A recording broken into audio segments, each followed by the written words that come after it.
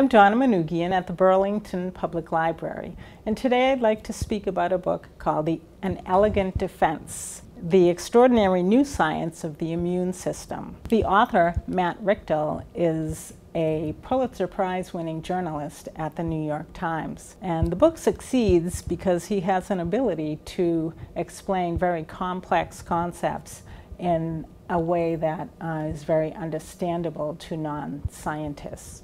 The author presents a lot of the science by looking at 4 case studies of real patients, and this keeps the book interesting and very readable. I came away from reading this book not thinking about what can go wrong with the immune system, but more getting a better understanding and a sense of wonder of the delicate balance that takes place every day to keep us healthy. And it's things that we take for granted and don't really are aware of.